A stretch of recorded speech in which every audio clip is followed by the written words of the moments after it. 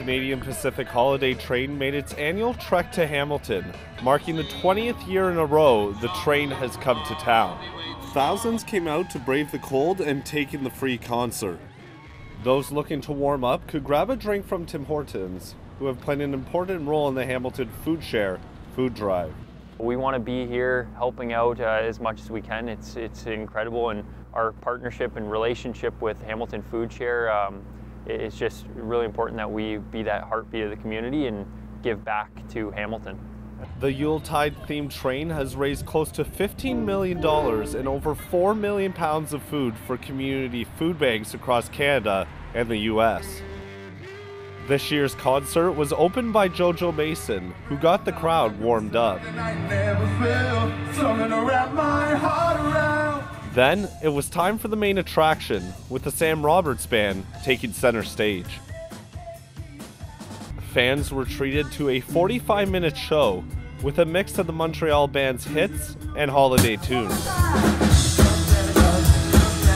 Well, the CP Holiday Train has been entertaining families and children for decades. Volunteers in the community have been helping out for just as long.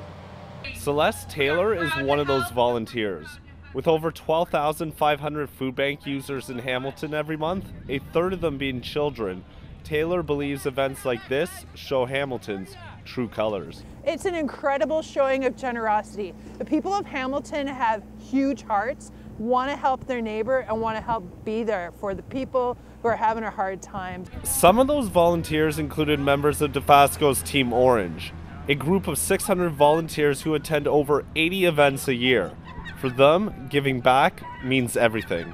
Hamilton needs help, and this is a great opportunity for people to donate food and money, and people are very generous here. They were very generous last year. Especially these times, there's always a need, and there's always people that will be going to the food bank, and it's all hidden. You won't see these people, but they're there, and this is a good way to give back through money and food. The train will continue to make its way across Canada, stopping in Windsor for a week before beginning the second leg of its journey out west to its endpoint in Port Coquitlam, British Columbia on December 18th. For Mohawk College Journalism, I'm Greg Campbell.